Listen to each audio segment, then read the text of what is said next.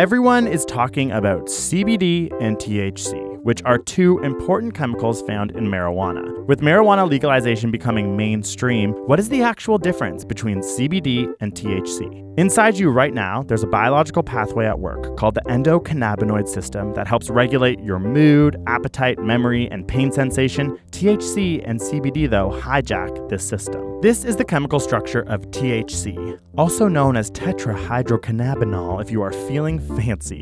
And this is the chemical structure of CBD, also known as Cannabidiol. What you may notice is that their chemical structures seem almost identical. They have the same molecular formula, which is C21H30O2, and both of their masses clock in at 314 grams per mole. But there is one extremely important structural difference. Where THC contains a cyclic ring, CBD contains a hydroxyl group, and this difference in biochemistry actually controls whether or not you feel high. In order to fully understand why, you need to first know about the CB1 receptor. In your unstoned, sober body, your CB1 receptor is affected by a neurotransmitter called anandamide, which controls generation of pleasure, motivation, and feeding behavior. In your unstoned body, anandamide is released after exercising, and it's what causes a runner's high. THC's structure is so similar to anandamide that it fits in perfectly to the CB1 receptor, therefore causing you to feel high. CBD, on the other hand, because of the hydroxyl group, is different in shape and does not fit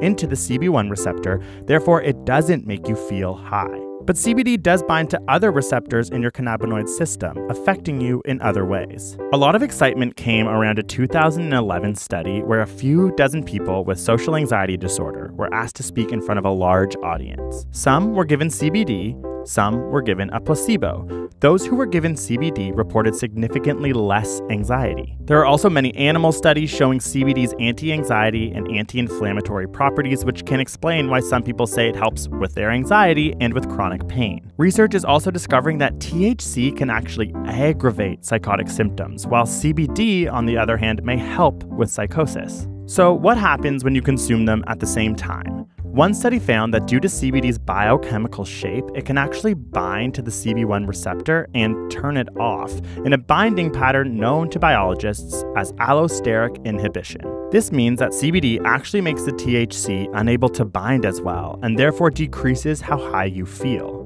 If you vaporize marijuana with 25% THC and 0.1% CBD, you will feel high, as the THC is going to bind to the CB1 receptor with little interference from CBD. If you consume marijuana with 25% THC and 12% CBD, this more CBD will inhibit the THC from binding to the CB1 receptor, decreasing THC's effect and leading you to being less high. Where marijuana is legally sold, likely they will indicate what percentage of THC and CBD is in the product you are choosing, which will help you to understand the effects it will have on your body. In the end, THC is a chemical found in marijuana with a chemical structure that makes you feel high. CBD is a chemical found in marijuana with a different chemical structure that doesn't make you feel high, but it can affect your body in other less obvious ways. There is still conflicting research and a lot more to understand about both chemicals. With more states and countries legalizing marijuana, hopefully increased research can uncover more details about how these two chemicals affect us.